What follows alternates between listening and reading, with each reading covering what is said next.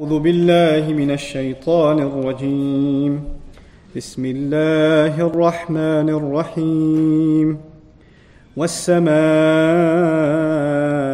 ذات البروج واليوم الموعود وشاهد ومشهود قتل أصحاب الأخدود النار ذات الوقود إذ هم عليها قعود وهم على ما يفعلون بالمؤمنين شهود وما نقموا منهم إلا أن يؤمنوا بالله العزيز الحميد الذي له ملك السماوات والأرض والله على كل شيء شهيد إن الذين فتنوا المؤمنين والمؤمنات ثم لم يتوبوا فلهم عذاب جهنم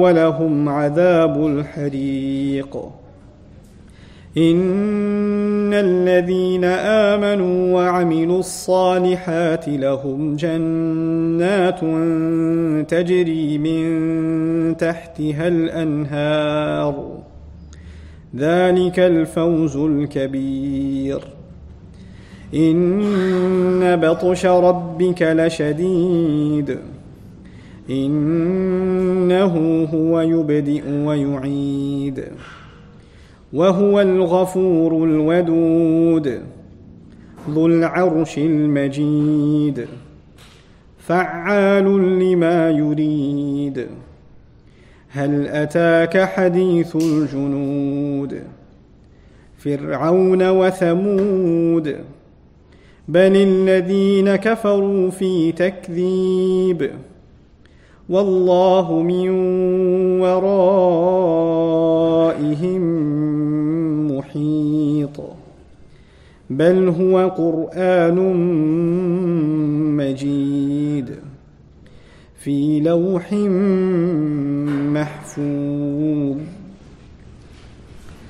رب اشرح لي صدري ويسر لي أمري واحلل عقدة من لساني يفقه قولي والحمد لله رب العالمين والصلاة والسلام على سيد الأنبياء والمرسلين وعلى آله وصحبه ومن استنى بسنته إلى يوم الدين اللهم اجعلنا منهم ومن الذين آمنوا وعملوا الصالحات وتواصوا بالحق وتواصوا بالصبر آمين يا رب العالمين ثم أما بعد السلام عليكم ورحمة الله وبركاته. I'd like first of all to thank the community for their support and quick response in helping put this program together, particularly our Imam Abdul Nasir and the members of the Shura here. And secondly, and very importantly, the people and the volunteers, and particularly Brother Rami at Hyper Productions, who came all the way here voluntarily to help broadcast this session live, because a few hundred people attend the session online live every week. So all the people's efforts are much appreciated. A lot of times we see these kinds of programs and the efforts that are behind the scenes don't get appreciated. So we pray that Allah Azza wa Jal accepts every second of everyone's efforts, inshallah ta'ala. So we have reached in our series a discussion on Surah Burooj. Up until now, a few surahs have come in which there is the mention of the sky in the beginning. So the surah right before this was إِذَا السَّمَاءُ انشَقَّتْ. Again, the sky was mentioned in the beginning. إِذَا السَّمَاءُ انفطرت, we found. Then there was mention of the sky here and there, even in between the passages. وَإِذَا السَّمَاءُ كُشِطَتْ وَفُتِحَتِ السَّمَاءُ فَكَانَتْ أَبْوَابًا أَأَنْتُمْ أَشَدُّ خَلْقًا أَمْ Sama. In the series of surahs, these clusters of Makki surahs at the end, you find a lot of mention of the sky. But we found that most of the time the mention of the sky was in the context of the destruction of the sky. It was in the context of the destruction of the sky. Even in the previous surah, إِذَا السَّمَاءُ انشَقَّتْ, when the sky is completely torn beyond repair. Inshiqaq is complete tearing, absolute tearing. You can't put it back together now. And at that point, the predominant theme of the previous surah, as was mentioned last week, was inevitability. The inevitable role of the sky is to be torn. That's what it was created for. That was its eventual goal. You know, when somebody's in college, you say your goal is to graduate. And every day this person's in college, they're thinking about graduation day. Well, Allah let us know subhanahu wa ta'ala that the sky, when it was created with its incredible expansive universe, It was created for one day, the day on which it will be torn. Which is why the next ayah said, وَأَذِنَتْ لِرَبِّهَا وَحُقَّتْ. It's intently listening for the commandment of its Lord, waiting for that commandment that it can fulfill its destiny of being torn. And it's only rightful that it should do so. وَأَذِنَتْ لِرَبِّهَا وَحُقَّتْ. This is what we learned in the previous surah. But the sky being torn is not happening now. This is an event of the future. This is not something that's happening now. So now in the next surah, this surah that we're studying today, inshallah, the study is not that of inevitability, the study of what is now and what has already occurred in the past.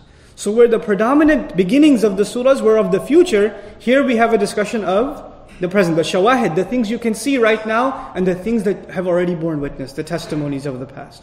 So we begin with the mention of the strength of the sky. Allah swears by the sky, was sama. One of the things that needs to be mentioned here before we go any further is the functions of oaths, the aqsam. We talk about this all the time, but it's important to review. When Allah Azza wa Jal swears by something, there are a few reasons. One of them, according to traditional scholars, is the importance of whatever He swears by, the magnitude, the greatness. So when Allah swears by the sun, He's letting us know that the sun is nothing small. It's nothing minuscule. It's a profound creation of Allah. It's an amazing thing. So when Allah swears by the sky, it has magnified the sky. Right? That's one obvious thing. But there are other things. Typically in language, an oath is taken when there is anger. Like when we talk to each other, I say, I swear I'm going to kill you. I swear you better stop. You do that when you're angry, right? So Allah Azza wa Jal, oftentimes He swears in Quran when there is what? Anger. When there's anger. But then there are other functions. For instance, the oath is used in language when you're not being believed. We talked about this last time too. When you're not being believed. So when you come in late to work and you say, I got stuck in traffic, and the boss gives you a funny look, you say, I swear I got stuck in traffic. You swear to make yourself more believable, right? So that's the speaker will take an oath or swear when the audience is not believing him. So there's anger, there's the skepticism of the audience, but then in classical Arabic, another function, that to take whatever Allah swears by and make it a witness. So for example, when I say, I swear by, and we don't say this for creation, but hypothetically, if I swear by this person, that means I have brought this person as a witness for what I'm about to say. So when Allah says, was-samai, I swear by the sky, in common English we would say, I swear by the sky, then Allah has made the sky a witness. But when you bring a witness, isn't it for some kind of case? When you bring a witness to testify, it's for something that you're going to say. This is called jawab al-qasam. What is this sky a witness to? That's what will come a little bit later on. But let's first note what else Allah said about the sky. He says, وَالسَّمَاءِ ذَاتِ الْبُرُوج. That in Arabic is a possessive, it's an idafa, it's a mudaf that illustrates possession. The sky possessing, or the sky that is the possessor of Al-Burooj. Burooj comes from the word barj. Also the verb baraja. Or burj even. Burj is a tower or a fort. Anything that's very high, you have to look up to see it, that's burj. Okay, anything stellar is burj. Large stars in the sky are also called burj. Some of the people of the, ancient, this was not a historical science, like in the science in the sense of we think of science now, but the ancient peoples, they used to have all these ulum nujum, the sciences of the stars, and they would read the stars for all kinds of things. Even nowadays we have something horoscopes, which are horrendously evil, right? But anyway, we have those things. But back in the old days, they used to have this idea that the sky is divided into 12 areas. This is not from Islam, this is from Jahiliyyah, right? And each of them was called a burj. Each is a cluster, is a large, section of the sky called a burj. Nonetheless, the majority opinion on this word is actually وَهِيَ النُّجُومَ الْعِظَامِ, like Ibn Kathir says. These are the large stars in the sky. This is what Allah Azza wa Jalla swears by. But still, the word, ذَاتِ الْبُرُوج, as opposed to ذَاتِ الْكَوَاكِبِ, ذَاتِ النُّجُوم, right? In previous surahs, we found the word nujum. We found the word kawakib. وَإِذَا الْكَوَاكِبُ انْتَثَرَتْ, right? وَإِذَا النُّجُومُ انْكَدَرَتْ. We found nujum and kawakib. But buruj, why specifically buruj? There's some benefits to this. A fort, the sky is being told to us that the sky is full of forts. In a fort, who goes inside the fort? Who's inside the fort? Soldiers, right? Who are the soldiers in the sky? The angels. So the angels are positioned in military positions all over the universe. And the large stars that we see, Allah is making us subhanahu wa ta'ala visualize the forts of the angels that are stationed in the sky. A day is coming when they will leave those camps and they will be called to duty. You know how you get drafted for a job in the military? They will be drafted and they will have to come down from the sky. وَجَاءَ رَبُّكَ وَالْمَلَكُ صَفًّا صَفًّا. They will come down from the sky in rows upon rows. But right now they are stationed in those forts, in those encampments. And we'll see why Allah subhanahu wa ta'ala mentions this as the surah continues. A few other things about how the Burooj have been explained in classical texts. Some say qusur fi sama, same idea, forts or castles in the sky. Al-Burooj allati fiha al-haras. The forts in which there are, strong armies sitting. Of course, the armies of angels. Now, this is actually a continuation of a previous discussion. Previously, there was an allegation made by the mushrikun that the Quran is not the word of Allah. That this is the word of some jinn, shayateen. They get it from the sky and they give it to him and he speaks on behalf of these jinn. So they called him Majnoon. Like we read before, وَمَا صَاحِبُكُمْ بِمَجْنُونَ. Right? But this, now we're being told when the jinn try to go into the sky, what's the security system? The sky full of buruj. You can't get past them. And then they get shihabun thaqib thrown towards them, so the sky is protected. And the revelation comes from that sky, so that revelation itself is protected. The jinn, the shayateen, have no access to it. The other thing also finally, وَأَصْلُ الْبَرْجِ الظُّهُورِ. The essence of the word barj is manifestation. So the most brilliant, the most stellar stars in the sky. This is really important how we connect this to the previous surah. Like Islahi comments, for example. We learned that in the previous surah, the sky was being destroyed. It was completely being destroyed. But it's not being destroyed now. When you look out in the desert sky, not like in most of the countries polluted, so we don't really see stars in the sky like we should, unless you go out and, really out there in the desert or in the wilderness. But imagine the desert Arab. When he looks out in the sky, what does he see?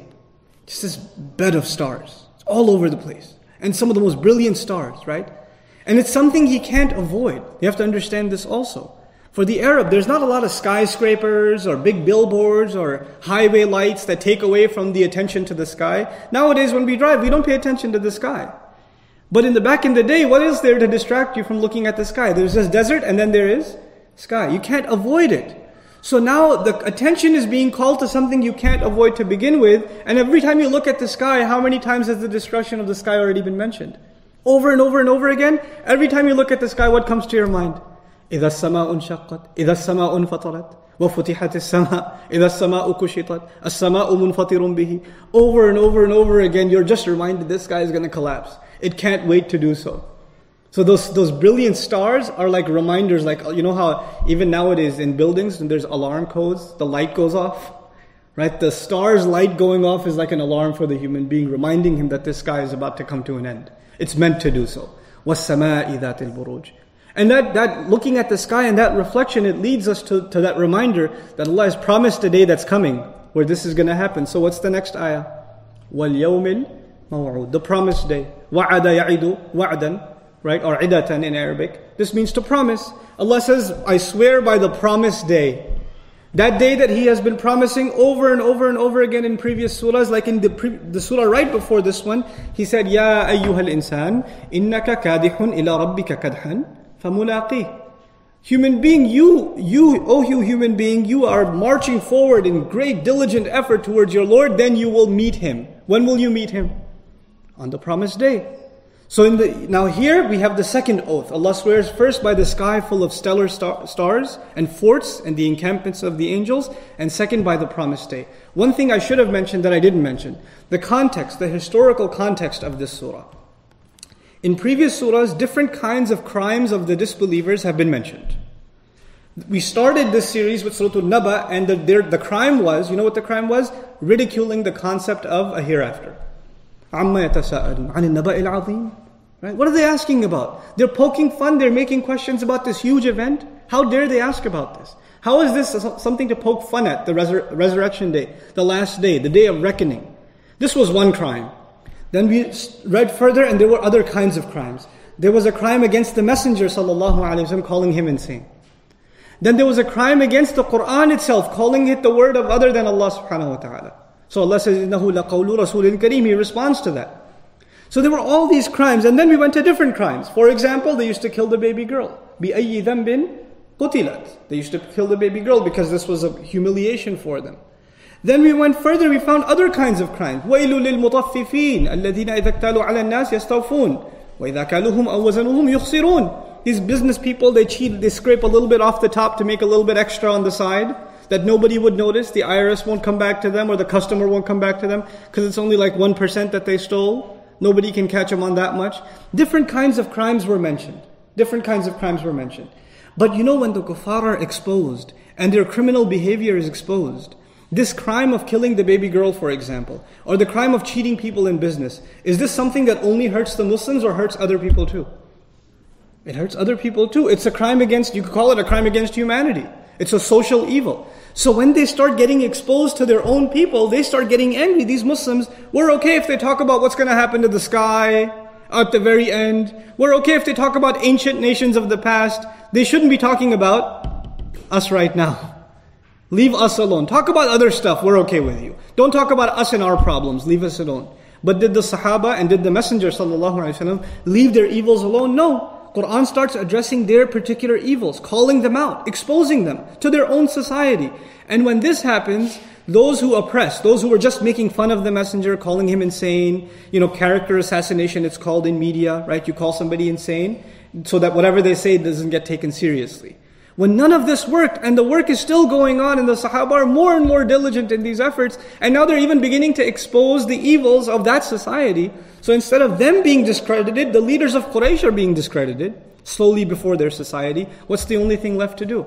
The only thing left to do now is to oppress these Muslims. If you can't silence them by poking fun at them, if you can't silence them by making lies against them, if you can't silence them by calling them insane or crazy or whatever, if none of that works, the only thing left to do is torture them, beat them to be quiet, scare them into silence. Right? This is the tactic of the Fara'ina. So we find later on in this surah also mention of Fir'aun, who tried to scare people into silence also. Right? But before we get to that, here, the people who oppressed, in Makkah, Muslims didn't have an army. Muslims didn't have much of any arsenal or large numbers. It was a very small number of people. And even the small numbers we had, some of them young children, right? Like Ali radiallahu anhu, very young. Women are involved. Old people are involved. Then non-Arabs, like, resident aliens, they're involved, and they don't have citizenship, so they don't have all the rights. The Quraysh can get away with beating them up. Slaves are involved, they have no rights whatsoever, right? So all of these people are subject to persecution. And when you persecute these people and nobody can question you, you feel like you're the big guy, and these guys, what are they going to do in response? Allah subhanahu wa ta'ala in the beginning of this surah is actually, this is a call, or this is an announcement of the support of the believer. Why? Who does Allah send to help His believers? Who does Allah send? At the battle of Uhud, who did Allah send? At the battle of Badr, who did Allah send? The angels. يُمْدِدْكُمْ رَبُّكُمْ بِخَمْسَةِ آلَافٍ مِّنَ الْمَلَائِكَةِ مُسَوِّمِينَ. At Uhud, this was promised. بَلَا إِن تَصْبِرُوا وَتَتَّقُوا وَيَأْتُوكُم مِّن فَوْرِهِمْ هَذَا يُمْدِدْكُمْ رَبُّكُمْ بِخَمْسَةِ آلَافٍ. Your Lord will extend for you with 5,000 angels on branded horses, ready for battle, angels being sent from the sky. And these angels, of course, they're military angels, and where are military angels stationed? In the Burooj. In the Burooj. So when the Muslim is being oppressed, he shouldn't think he's alone. He shouldn't think there's no defense. Allah has defense for him. It's in the sky, it's ready to go. It's ready to go. And not only is it ready to go, Allah swear by it. And we said when you swear by something, you make it a witness. So those angels are witnessing. These forts are witness to what is going on the earth. And so this is the first thing. This is the first threat to the kuffar who attempt to persecute the believers. The second threat, before even the angels come and take care of them, which can happen at any time, فَعَالٌ لِمَا يُرِيدُ, we will read in this surah. He can do whatever he wants. But before that even, there's another threat, a bigger threat than even the angels, which is the day that has been promised. وَالْيَوْمِ الْمَوْعُودِ. So he swears by the next thing, وَالْيَوْمِ الْمَوْعُودِ. But then the next ayah, this to me personally, after all the studies we've been doing, I could tell you with full confidence, this next one is my favorite ayah in the whole Quran. Just 2 words. وَشَاهِدٍ وَمَشْهُودٍ. If you just appreciate the beauty and the power and the complexity and the depth of these 2 words, I'll start with a basic English translation. Both words come from the same origin, shahida yashhadu, shahada. Okay? Shahida means to bear witness. Also means to be present before something. فَهُوَ شَاهِد أي هُوَ حاضر. Right? Somebody shahid means they're present. They're right before someone, so that's why they were witness. So to be a witness, you have to be present. Also, shahid, one of the meanings of shahid is nasir, helper. Why? You know Allah says, وَادْعُوا شُهَدَاءَكُم مِّن دُونِ اللَّهِ. Call your shuhada other than Allah to produce the likes of Quran. Why? The best helpers are the people that are right there by your side. You don't have to call them and they go to voicemail or they're not available. They're right there next to you, so they're shuhada. Right? Allah didn't even call on ansar. وَادْعُوا أَنصَارَكُم مِّن دُونِ اللَّهِ. He said, وَادْعُوا شُهَدَاءَكُم, because they're right there. They're right there witness to this challenge. Right? So anyway, the word shahid means a witness. Shahid is the one who is engaged in the act of witnessing. If you're standing out on the street and you see a car accident, you will be the shahid. The word for you will be shahid.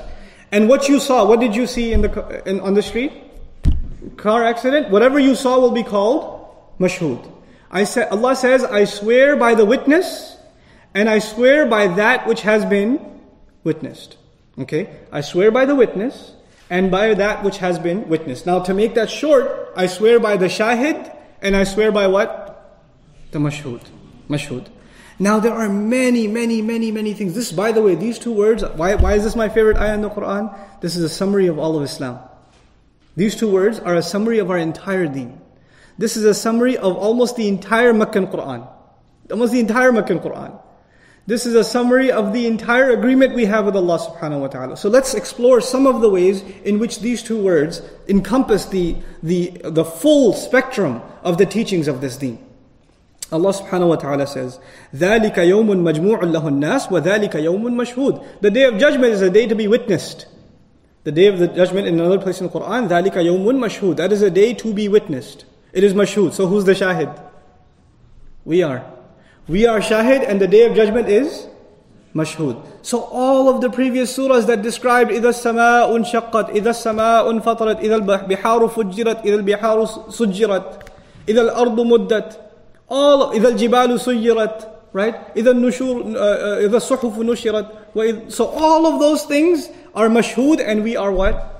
Shahid. We're the witness and all of that's going to be witnessed. So that entire scenery in the Quran, that is hundreds of ayat depicting what we will see on the day of judgment, is mashhud. And us become what? Shahid. Just in those two words. Wa shahidin wa mashhud. Look at it another way.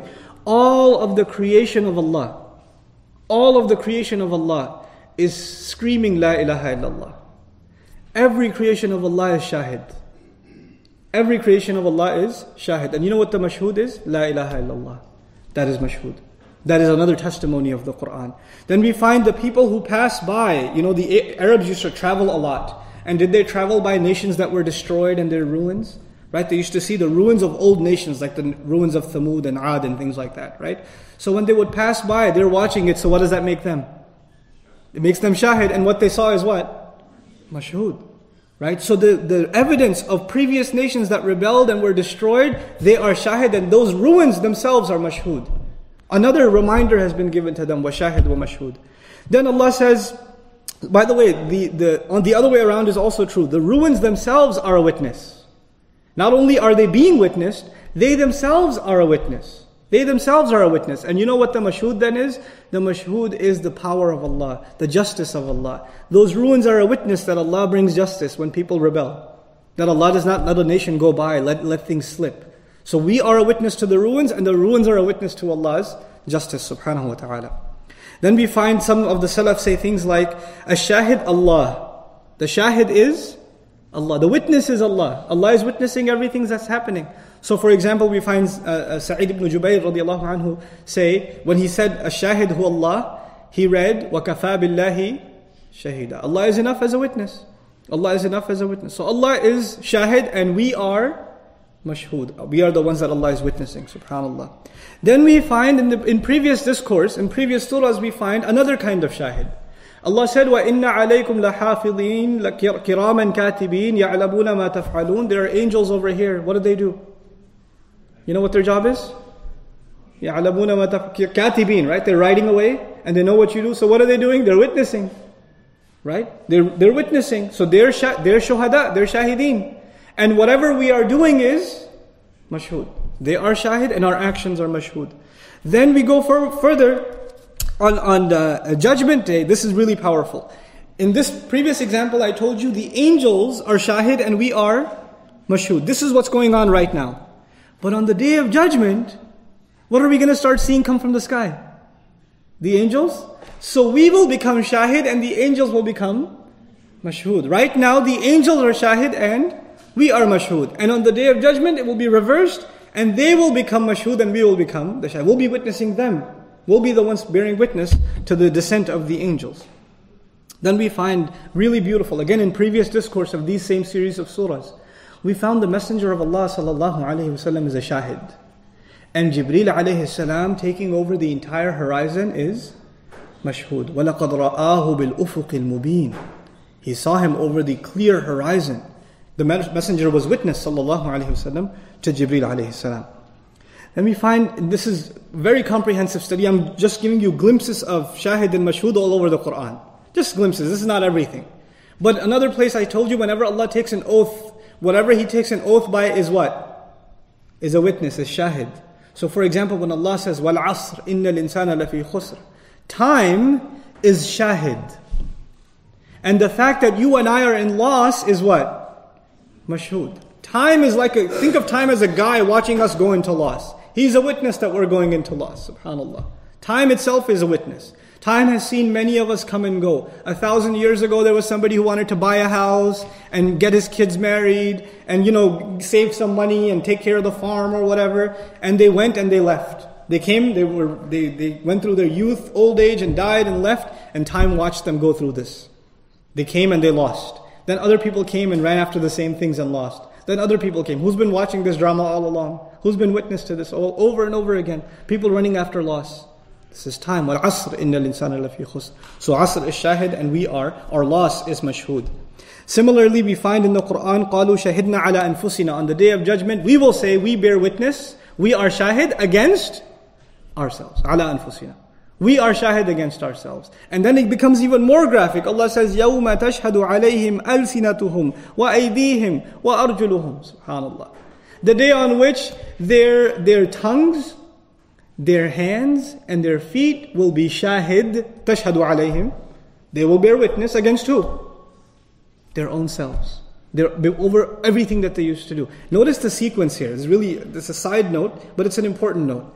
Allah says their tongue will bear witness. Then He says their hands will bear witness. And then He says what? What's the third one? Their feet will bear witness. There's a beautiful sequence here. Which one does the most crimes? The tongue. So it's first. Who does the most crimes after the tongue? The hands. And then the least? The feet. The feet lead you to where your tongue and your hands are used. So there's a sequence of the one that has to testify the most to the one that has to testify the least. SubhanAllah. Then we go further. Again, shahid wa mashhud continues.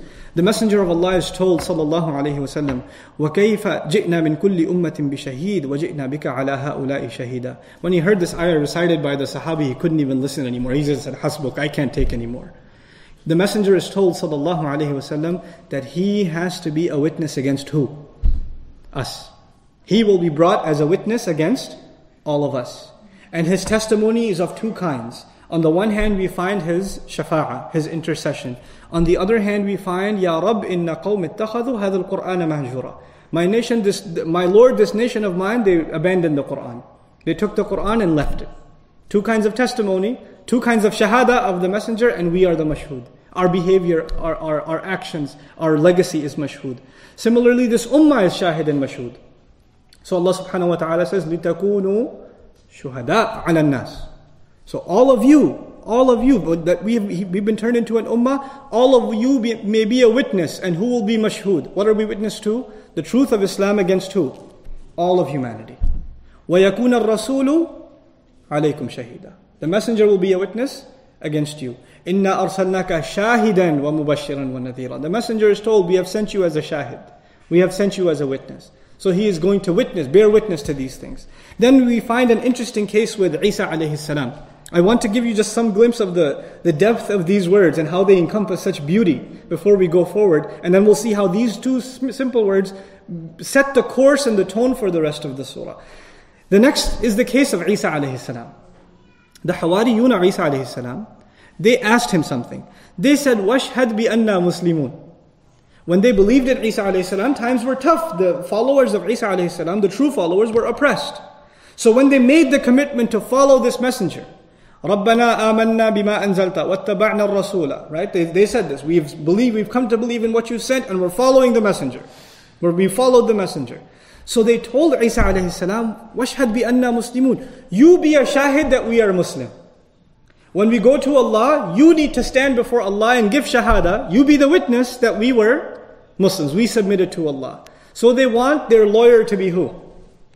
Isa alayhi salam. They want Isa alayhi salam to make a case for them. But you know what happened to the followers of Isa alayhi salam, or the supposed followers over generations? Did they keep their Islam or did they lose their Islam? They lost their Islam. So we find in the Quran, this ummah, the ummah of Muhammad sallallahu alayhi wasallam, when they speak to the people of the book, we are told to say, Ishhadu bi anna muslimun. Look at the change. Now we tell the people of the book, you bear witness that we are Muslim. They told Isa alayhi salam, bear witness that they are Muslim. Now we have to tell them, because they lost their Islam, at least you testify, you hate us so much, at least guarantee us you will testify before Allah that we were Muslims. Ishhadu bi anna muslimun. Subhanallah, how the tables have turned. Then we find this dua. It's a beautiful, beautiful dua. Those who follow the messengers in tough times, and in our times, those who remain on the mission of the messengers, may Allah make us from them. We say, فَاكْتُبْنَا مَعَ الشَّاهِدِينَ, write us in among those who bear witness. You know, when Allah said we are witness over humanity, we want to be from those who fulfilled that job. So we ask Allah to make us from those who are shahid to that task of living up to the mission of Islam. Then a couple more, inshallah ta'ala. The kuffar. Shahidina ala anfusihim bil kufr. In this day and age, in this world, not even in the future, right now, they testify against themselves with kufr. They will take their kufr with pride. They will declare it and bear witness to it, testify to it with pride. The Messenger of Allah sallallahu alayhi wasallam is in his last address. The ummah is right in front of him. You know, this is a more nervous scene for him than the scene we saw of Ibrahim alayhi salam or Yaqub alayhi salam when he was on the deathbed and he was talking to his kids. That scene was depicted for us in Quran. Am kuntum shuhada idh hadara Yaqub al-maut. Were you around when death presented itself to Yaqub? Were you there? But even a more nerve-wracking scene is when the Messenger sallallahu alayhi wasallam is giving his address to this ummah. Because now he's the last messenger. There's no more messengers coming. So if this ummah fails and they fall into shirk, like as every other nation before, did they eventually fall into misguidance? They did. But every time, what came after that? Another messenger came to fix things up. Is there anyone else coming? No. So can you imagine the grief and the concern and the worry and just the nervousness of the Messenger sallallahu alaihi wasallam when he's giving this address to the ummah? So he made sure he covers himself. He said, Allahumma ashhad, Allahumma ashhad, Allahumma ashhad. Oh Allah, you be witness. I did my job. I'm leaving it to them now.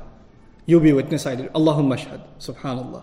This is a very, very powerful legacy of the Messenger sallallahu alaihi wasallam. Now, after all of these depictions of shahid and mashhud in the Quran, let's turn to what we find in the Jamhur. In large numbers, the Sahaba had an opinion that comes from a hadith that is mursal. Inna sayyid al-ayyam yawm al-jum'ah wa huwa shahid wal mashhud yawm Arafah. The opinion among the Salaf is that the shahid, the witness, is the day of Friday. The day of Friday is a witness. What that means is when we attend the Friday prayer, on the day of judgment, that Friday prayer, that day is going to testify in our favor. It will bear witness that we came. It will bear witness that we came. And that confirms our shahada. And then the Yawm Arafah is not something that happens every day, every week. When does it happen? Every when? Yes. Once a year. And you can't do that at every masjid like Jum'ah. You have to go to it. So it is something that is witnessed. So it is mashhud. Jum'ah is shahid and Yawm Arafah is mashhud, because it's not just a time, it's also a place. It's the region of Arafah that has to be witnessed. You have to be there to perform that ritual, so that is called mashhud. Now in the context of this surah, we've talked about a lot of implications and beautiful variations of meaning. All of these rich meanings inside shahidin wa mashhud. But within the context specifically of this surah, the first two ayat, the first ayah is shahid and the second ayah is mashhud. وَالسَّمَاءِ ذَاتِ الْبُرُوج. Who's shahid? The sky is the witness. The sky is a witness to what's going on the earth. The sky full of those stellar stars with the armies of the angels are a witness to what's going on the earth. And what is that which is going to be witnessed?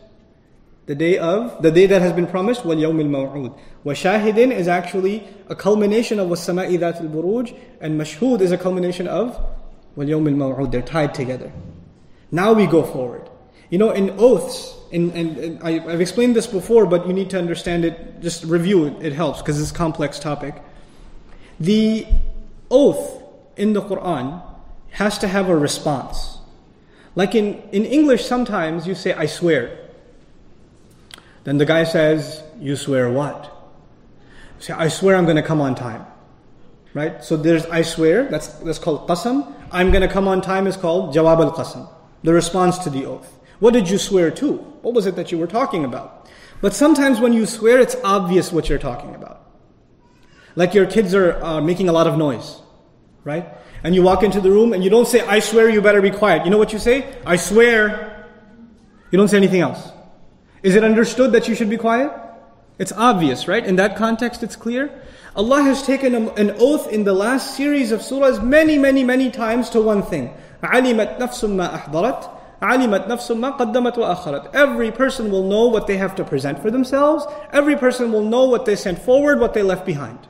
Meaning their deeds. So when Allah swears in this surah, does it have to be mentioned again? What is obvious? What is obvious and even more obvious that the qasam is the jawab al-qasam wal yawm al-maw'ud. The promised day, that's what Allah is swearing by, that day is coming. So He swears by that day as an evidence in and of itself. It's not something that needs further elaboration. So the subject continues. Some have argued that qutila ashabul ukhdud, the next ayah, is the response to the oath. From the language point of view, that isn't a strong opinion, because to be the response, to be jawab al-qasam, you have to have a lam on it. For example, we read فَلَا أُقْسِمُ بِالشَّفَقِ وَاللَّيْلِ وَمَا وَسَقْ وَالْقَمَرِ إِذَا اتَّسَقْ. These are oaths. Allah swears. But the next ayah is jawab al-qasam. How do we know it's jawab al-qasam? لَا تَرْكَبُنَّ طَبْقًا عَنْ طَبْقٍ. There's a lam there. The lam is jawab al-qasam. Here there is no lam, so this is not jawab al-qasam. Jawab al-qasam is mahdhuf, it's understood. Some grammarians have argued the jawab al-qasam is way down in the end of the surah. Inna batsha rabbika lashadid. That is the response of the oath. That also from a language point of view is weak, because usually the oath and its response are supposed to be right next to each other. And that's normal in language. You don't say, I swear, and then you start talking about something else, and then let me tell you what I was swearing about. You don't do that later. You do it right next to each other. Right? So that's why that opinion is also not very strong. The strongest position from a language point of view is that the response to the oath is understood. It's implied that we will all have to present whatever we've earned. May Allah make that easy upon all of us. Allah Azza wa Jal changes the subject. Now the sky has been mentioned, the promised day has been mentioned, the witness and that which is witnessed has been mentioned. Now Allah brings the reality, gives us a history lesson. He says, قُتِلَ أَصْحَابُ الْأُخْدُودِ. The Muslims are not the first to be oppressed. The followers of Muhammad sallallahu alaihi wasallam are not the first to be tortured or ridiculed or killed even, or killed. They're not the first. Allah speaks of a people much in the past, and the language He used is absolutely impeccable and remarkable from many angles. We'll try to highlight some of those things inshallah. The word qutila in Arabic is a past tense, passive verb. It's called mabni ala al-majhul. Okay? Qutila literally means he was killed. Qutila means he was killed. But in Arabic language, sometimes these kinds of words are used not to speak literally, but to curse. And I don't say that lightly. Like if I say about someone, qutila fulanun, that means may that guy be killed. I hope he gets killed. That's how we say it nowadays. I hope he gets killed. But the way you would say that in ancient Arabic is qutila fulanun. Okay? Fulan is so and so. Okay? So I hope so and so gets killed. Right? Now here Allah says qutila ashabul ukhdud. Allah is sending a curse upon a certain group of people. What's their name? The people of al-ukhdud. Ukhdud in Arabic, this is the jam', the plural of it is akhadid. Let's talk about that a little bit. الشق العظيم المستطيل في الأرض كالخندق وجمعه أخاديد. This is a rectangular shaped ditch in the earth that people dig. It's supposed to be really deep. It's not natural, it's artificial, right? It's dug by human beings. And it's very big, it's very large, and it's rectangular. So these are the properties of the ukhdud. Allah says the people of the ukhdud, may they be destroyed. May they be killed, violently killed. Now why would Allah curse upon the people that dig a ditch? What's wrong with a ditch? The thing is, there's a long hadith narration which we're not going to go into, but your homework assignment for yourselves. Read Tafseer Ibn Kathir, it has the full narration in it, inshallah. Or Al-Qurtubi also has it. But I'll give you the gist of it. Essentially, the hadith speaks of a believing boy who was the only, or took influence from another Muslim, and then defied the ruler and the magician of the time. And as a result, there were some karamat that Allah gave this child, that he couldn't be killed unless you say Allah's name. And when he was finally killed, the entire town became Muslim. And as a response, all of the civilians were dropped into ditches and burnt alive by the king, by the ruler king. Okay, they were dropped into ditches and burned alive. So this horrible, this heinous crime is being reminded of. But the ulama of the Salaf, like As-Sabuni, rahimahullah, Ash-Shawkani, others, they comment that it's not just talking about them. This crime of, genocide or killing people in masses or, human, collective graves, this is even happening today. Mass graves, right? They're even dug today. And people, they just throw them in the ditch and throw explosive inside or put fuel inside. And these kinds of horrible things have happened even in the last century. This is not ancient history. This is even happening now, but it's an ancient practice from many, many oppressive and tyrannical cultures. So now that hadith, the reason it's connected to this ayah is two things. In one narration, when the Messenger ﷺ recited that full hadith, which is like a 2.5 page long hadith, at the end of it he recited these ayat. Which is why that hadith is connected to these ayat. The other reason it's connected is the wording in the hadith. We find two places. فَخَدَّ أُخْدُودًا, that he had trenches dug, these rectangular trenches dug. So the same word ukhdud is used in the hadith. Then the other thing is فَجَعَلَ يُلْقِيهِمْ فِي تِلْكَ الْأُخْدُودِ, then he started placing him in those ditches. That wording is used again in that hadith. So the parallel is the similar wording. But here's what I want to highlight for all of you, inshallah. These criminals, they put people in the ditches. Is there another ditch waiting for them? These criminals have put, believers inside ditches. And that ditch has been filled with fire. An-nari dhatil waqud. The next ayah is called badal al-ishtimal. An-nari is, the kasra an-nar is jar, it's called badal al-ishtimal. What that means in simple English is these ditches were filled with fire. And fire that is possessive of fuel, meaning the fire just won't go out. Oil is in there, coal is in there, so it keeps blazing, and the people keep screaming, right? Now, does that remind you of some other scene? What else? What else have we read of in the Quran that sounds like that? A ditch, fire, fuel, hellfire.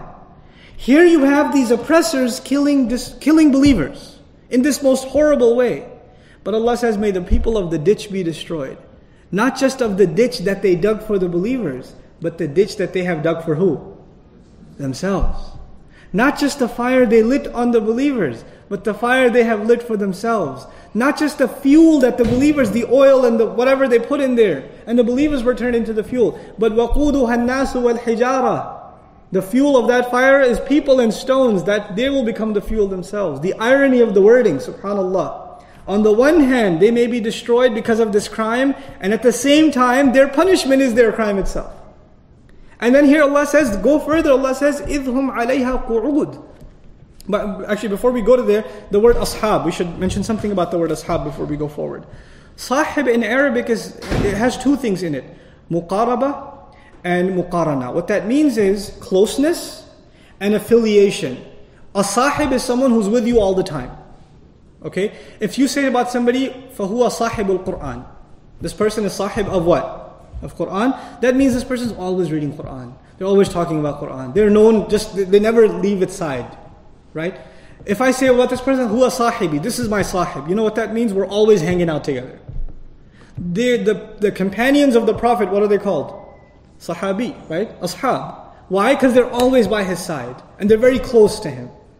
When the Messenger was told, sallallahu alaihi wasallam, that he is not insane, when the people were told this, وَمَا صَاحِبُكُمْ بِمَجْنُونَ, the one who has been by your side all these years, he's not insane. You know he's been with you all these years. You know that he's not crazy. And the evidence was sahib. You've known him all along. You know how intelligent he is, that he always speaks the truth. So the evidence was in the word sahib itself. Here they're called ashabul ukhdud. There's just two things for us. When somebody commits a crime like that, a crime like genocide, aren't they forever known for that crime? Like even today when you say Nazi, what comes to mind? The crime, right? The Holocaust. That what comes to mind right away, it comes to mind. So when they committed this crime, from then on, what did they become famous for? What was associated with them forever? That crime, Ashabul Ukhdud. But in the hellfire, will they be in that ditch forever?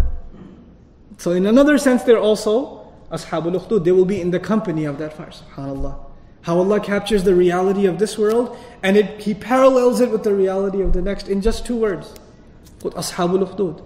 An-nari dhatil waqud. Idhum alayha qu. And these words again, they just rattle you. You know when it's talking about these horrible, horrible criminals that are throwing people into a fire. They're throwing believers into a fire. And this is men, women, children. The hadith even speaks, the last ones to enter was a mother with her baby. And she was reluctant to go in the fire with her child. And the child was given the ability to speak, who told her, you're on the truth. And she jumped in. Right?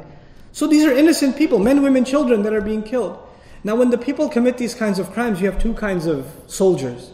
There's the soldier who kills and he's only doing it because the general told him to and he's reluctant to do it, He doesn't want to do that crime. And then there's the soldier who enjoys it. There's the guy who enjoys it. The soldiers that go into a village and they'll do all kinds of crimes against people. There are those who reluctantly do it and those who, they have shaitan inside them, they do it and enjoy it. These sorry excuses for human beings. We learn in the next ayah, these were the worst kinds of people. إِذْهُمْ عَلَيْهَا قُعُودٌ. The fire has been dug. These people find themselves a nice chair to sit on. Qu'ud, as opposed to julus, by the way. Julus in Arabic means to sit. Qu'ud means to sit over a long period of time. So they, at the very brink of that ditch, they would find themselves a seat, sit down and watch the whole scene.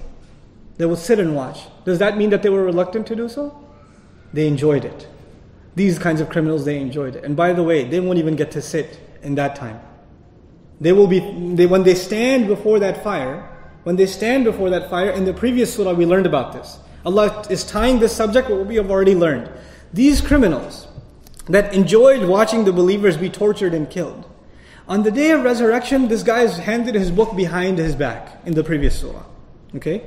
So, وَأَمَّا مَنْ أُوتِيَ كِتَابَهُ وَرَاءَ ظَهْرِهِ. Right? The guy who's handed his book behind his back. فَسَوْفَ يَدْعُو ثُبُورًا وَيَصْلَى سَعِيرًا.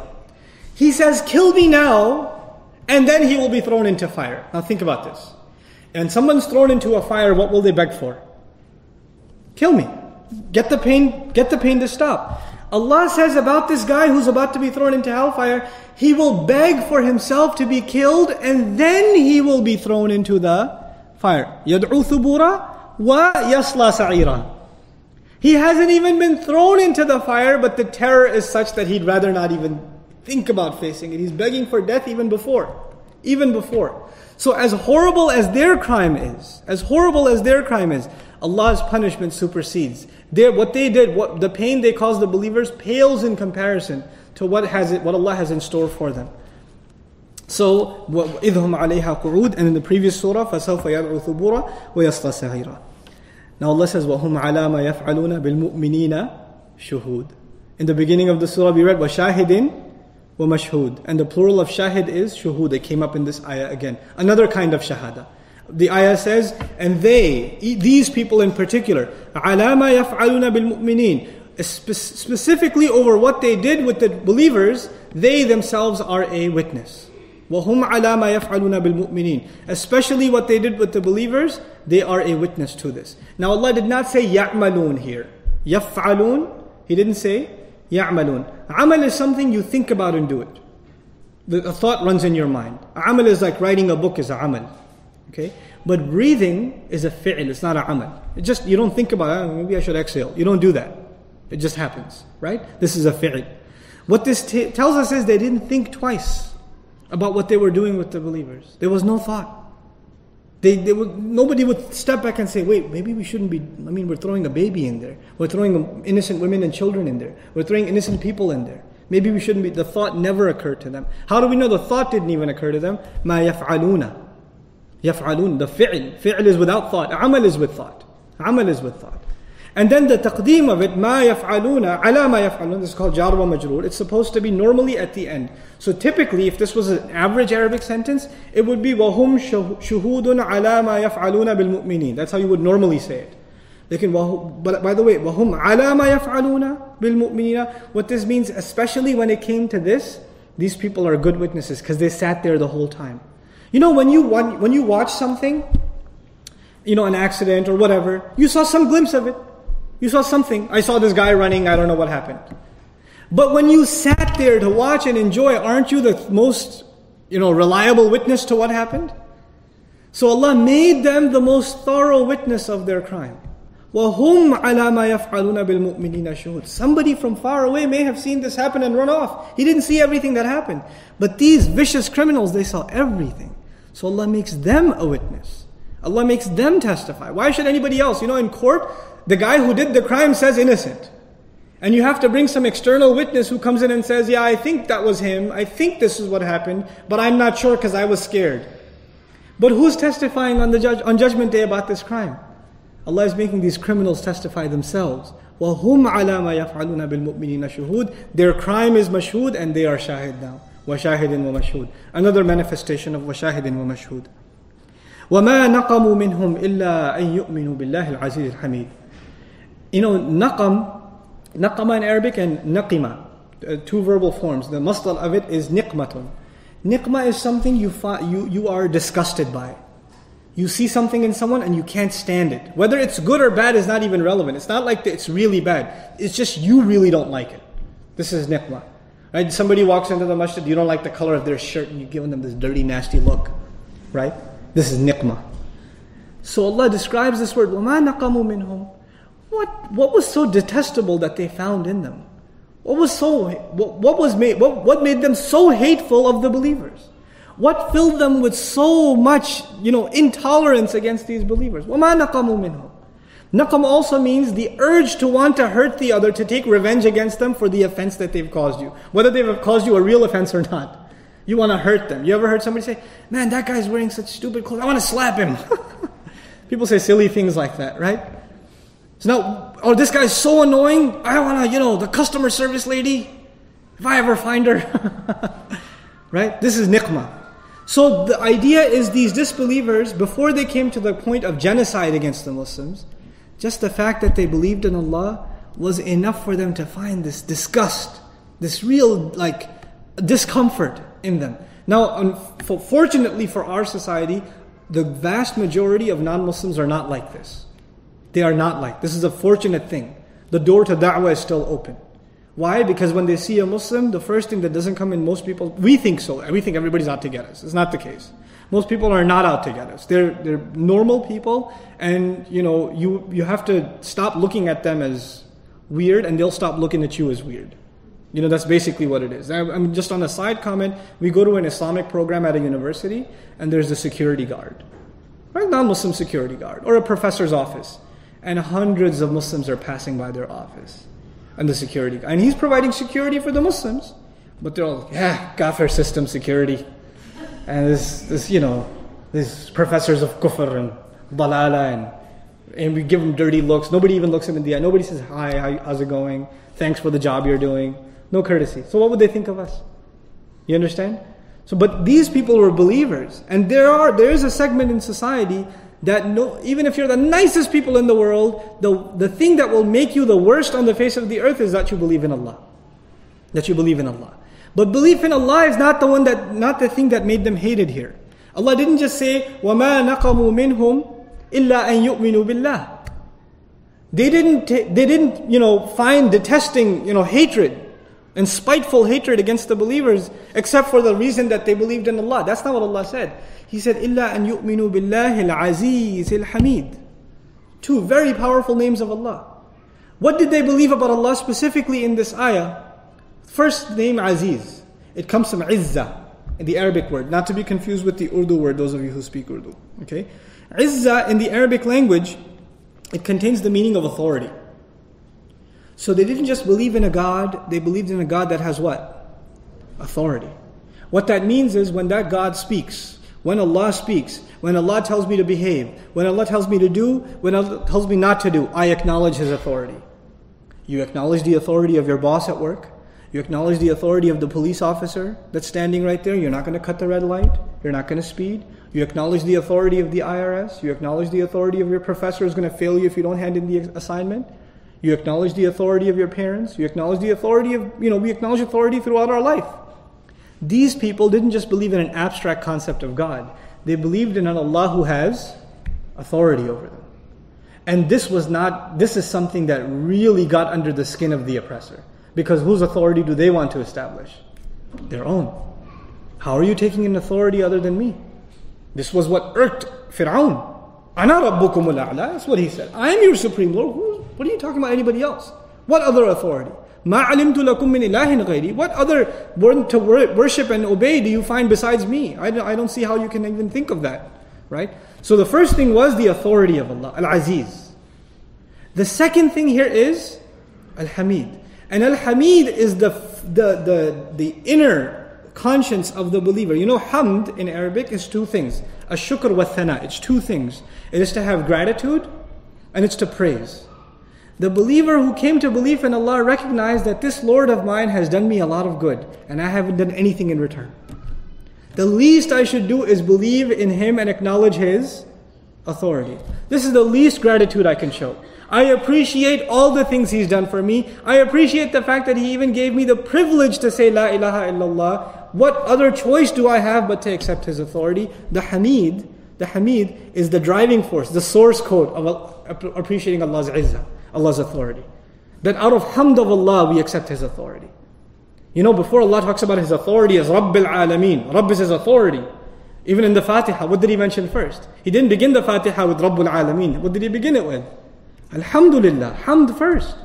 You acknowledge the praise of Allah. You acknowledge a Lord that's given you limbs. I didn't pay for my hands. I didn't pay for my eyes.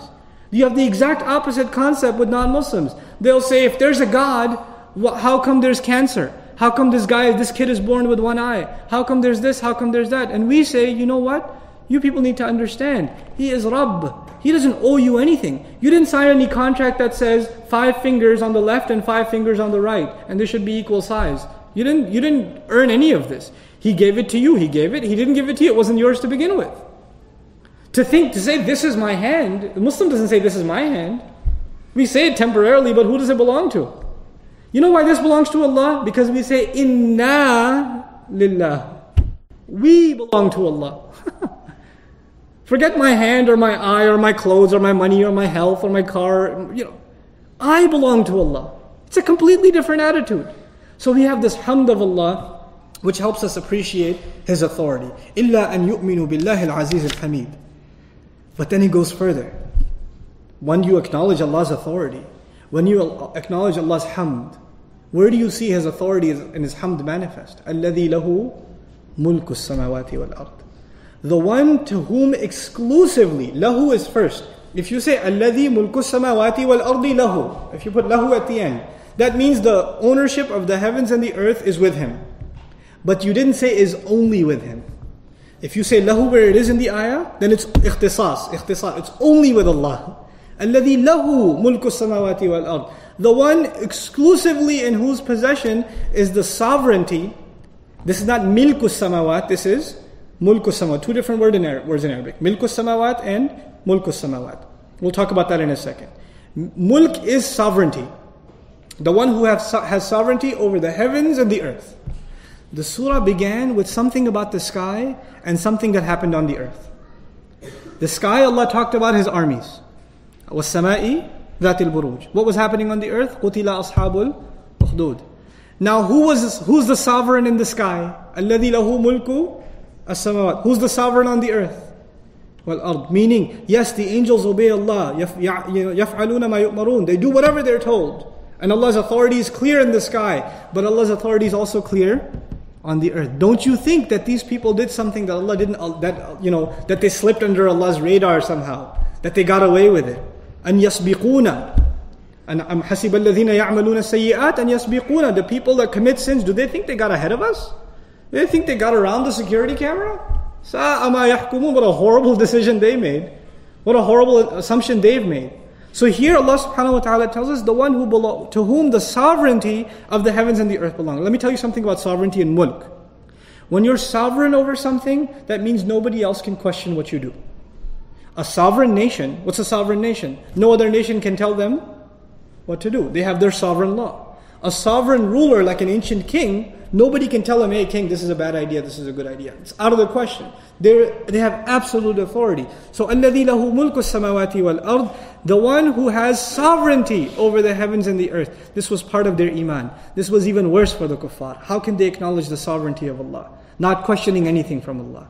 And this is the real problem in iman, is not believing in a God that created the universe or created the heavens and the earth and is merciful and powerful. Most people have no problem believing that.